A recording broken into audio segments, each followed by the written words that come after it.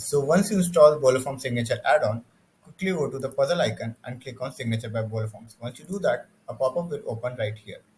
So after you have made your Google form here, click on Sync Form. Once you do that, we would read all your questions in the Google form and convert them into a BoloForms.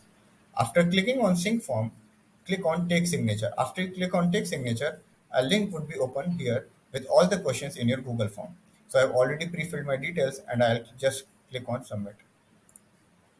After submitting that, you can see all your responses in BoloForms add-on itself. Just click on here, the See Responses tab, and we would open a pop-up for you. So as you can see, this is the form this is the response which I just filled. So to download these, you can just click on Download PDF button, download PDF in dashboard, and you would be redirected to dashboard to download or delete this response as well.